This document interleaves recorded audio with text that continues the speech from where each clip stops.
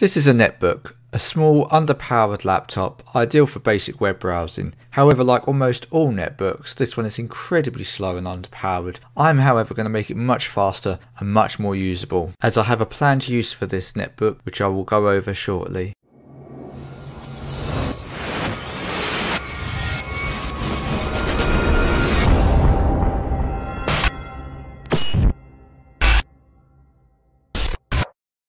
So for I/O we have a super speed USB socket, a 3.5mm mic and headphone socket. On the front we've got here the status LEDs, and on the other side we have another USB socket, HDMI out, micro SD socket and a power socket. It's actually quite a nice looking netbook, which is why I want to salvage it. So this is the Asus Eee200H netbook running a Intel Cherry Trail quad-core Z8300 Atom processor, which clocks up to 1.84 GHz. It's got 2 GB of onboard RAM, and it's got 32 GB of storage, which is part of the problem, as we'll come to shortly.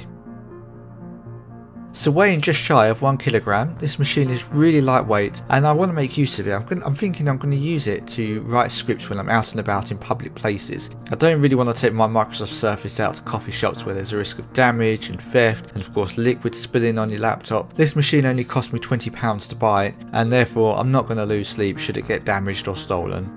Okay, so let me show you just how slow this machine is currently. So let me just try and open up the personalized settings here in Windows.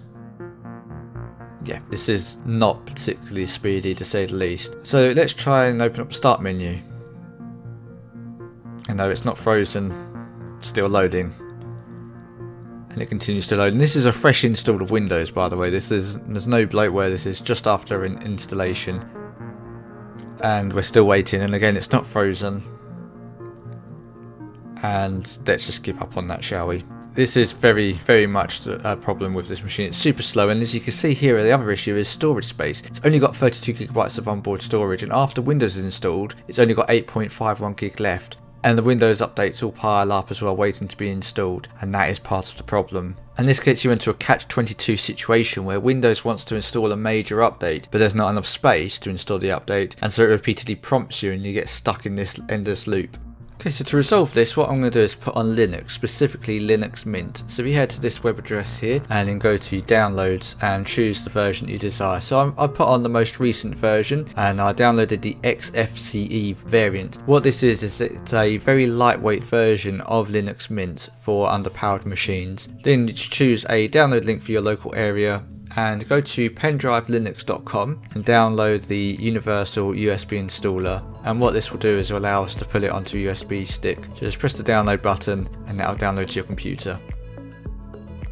Okay, once that's done, just choose your distribution from the list. So we're going for Linux Mint. Direct it to where you downloaded the ISO from the Linux Mint website. Select the pen drive of your choice. I recommend one that's 4 GB in size, and set a persistent file size if you wish. I tend to set it for about 1 gig. Press create.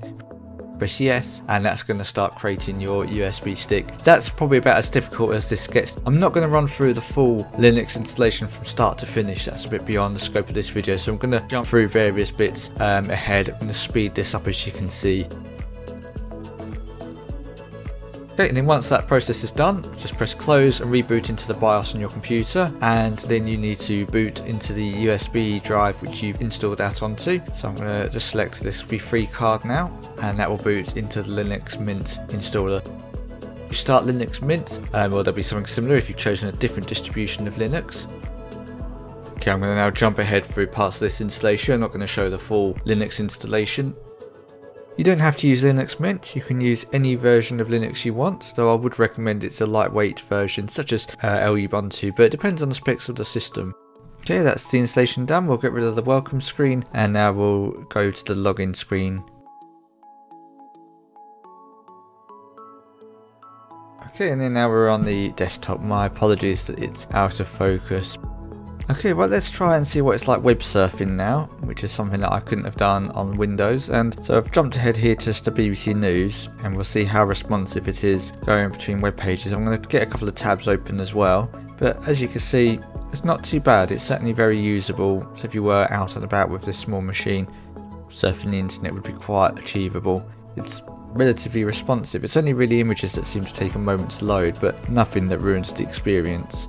Scrolling is pretty smooth as well.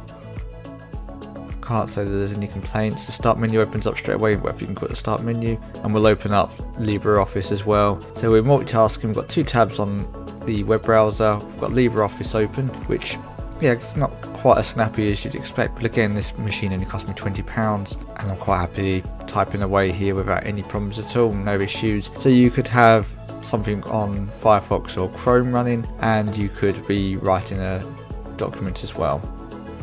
Okay, but what about online documents? After all, this makes quite a good Chromebook clone in a way. So let's open up Google Docs and see how responsive it is. Okay, so logging in, and yeah, it's pretty responsive to be honest. I was expecting a lot worse considering how graphically heavy Google Docs is, but yeah, you can open up a template here and we can see it's pretty smooth, you know, there's no issues at all. It's very usable to write documents on the go, absolutely ideal. But let's try YouTube. So this is probably one you've been waiting for, is can you watch YouTube videos on here?